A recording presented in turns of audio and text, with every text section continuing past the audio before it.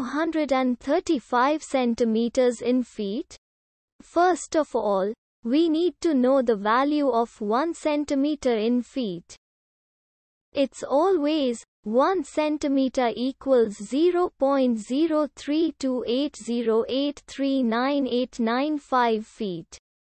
Now we have to multiply 0.03280839895 by 235.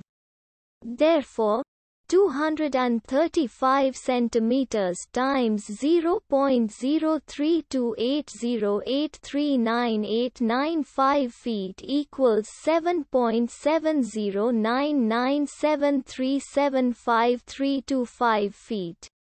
So, in other words, 235 centimeters equals 7.70997375325 feet.